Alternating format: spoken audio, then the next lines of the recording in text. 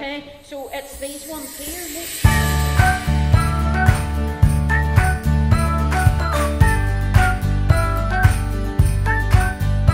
Yeah, obviously it's great coming here, and obviously something so small for us, taking a bit of time out just to move a few boxes is a massive thing for someone, and obviously the season that it is, being Christmas, season of giving, so hopefully that little bit of time that we can give does something massive for someone that needs it.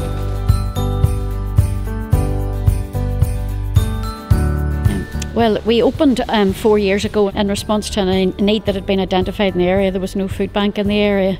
It's a cross-community food bank, but it is managed and run by Downpatrick Presbyterian, and it serves everybody in the community of Downpatrick. It has been used much more than we expected. We've been amazed really both by the generosity of people giving us donations of food, but also there is a great need in the area. We've helped lots and lots of families since we opened. We couldn't run the food bank without volunteers, and today it's been just great to have some extra volunteers from Ulster Rugby with Phoenix Gas through their Lineout programme.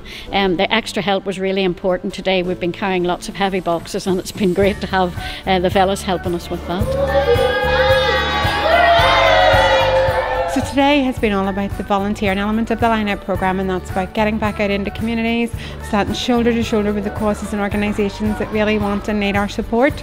It's about letting a hand and doing something totally different from the day job, but something that really makes a difference in communities and gets us involved with them and seeing those issues that matter and the ways that we can help them. So it's been a really fantastic day. We've been at the food bank earlier, and the guys were fantastic. I think they definitely appreciated a bit of extra muscle in terms of lifting some of those boxes, but it's really humbling to see the generosity of other people as well in terms of helping and supporting communities and the people that need that extra bit of help the most. So it's been a really rewarding day all round.